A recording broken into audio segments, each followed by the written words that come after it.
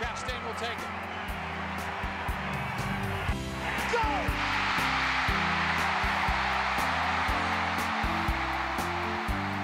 It's not about opportunities anymore, but that they can be celebrated for their accomplishments in the same way that our great male athletes are celebrated.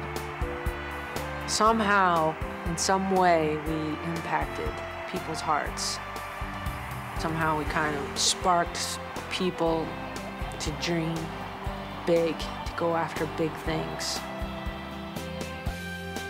This fundamentally changed the position of women's athletics in a way nothing that ever happened before did.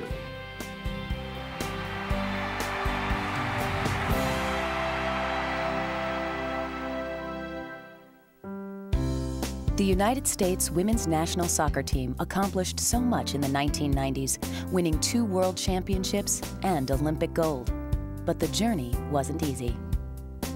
Along the way, through all the struggles and all the obstacles placed in their way, the women persevered and changed the face of women's sports, perhaps forever.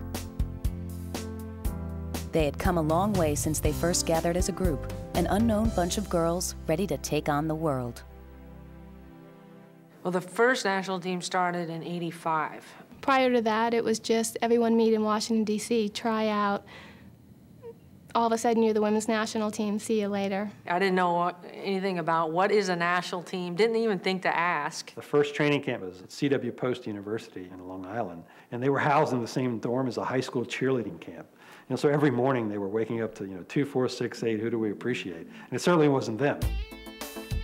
Underappreciated, without a hint of tradition, the women were forced to build a program on their own. Ironically, it took an Irish national to instill a sense of good old American patriotism. With Mike Ryan as our coach, he has a whole history of what it means to play for your national team. Apparently he felt we weren't being patriotic enough and didn't understand the full meaning of what it meant to be a national team player. So after one of the practices, he had us sit down and sing the national anthem. And we started out, we weren't singing it with enough gusto, so we'd have to start over until everyone was screaming at the top of their lungs. And then we all gathered around in a room, and they said, if you got chosen, you would be going to Italy. Next thing you know, we're the women's national team. We got uniforms that were hand-me-downs from the men's team. That were pretty beat up. They were huge. Our sweats were like purple and green. We basically didn't look like the national team, that's for sure.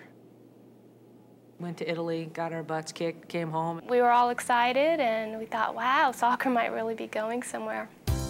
If the team was to go somewhere, the U.S. Soccer Federation felt a change at the top was necessary. So in 1986, they hired Anson Dorrance as the new head coach. Dorrance had begun to develop a rich women's soccer tradition at the University of North Carolina and immediately made a decision that would forever change women's soccer. We cut a bunch of older players and then brought this young crew in to build the team around. It was very controversial because we were cutting a lot of players that were outstanding players. Anson invited Julie Foudy, Mia Hamm, myself, Joy Fawcett, and Linda Hamilton to join the women's national team. We had no clue what it was about or what an honor it would be. When Anson came to me when I was 16 and said, do you want to play on the national team? I tried to get out of it. I'm like, what's that? I got to get home. I don't have any more money. He's like, Julie, do you understand what I'm asking you? I'm talking about the national team. She finally called and said, Mom, send me money. We're going to China next week. Christine had to ask her parents for permission. I was a junior in high school. I wasn't even going to go. I didn't want to go away from home. I was your little homebody, homesick person. They didn't even have their driver's license.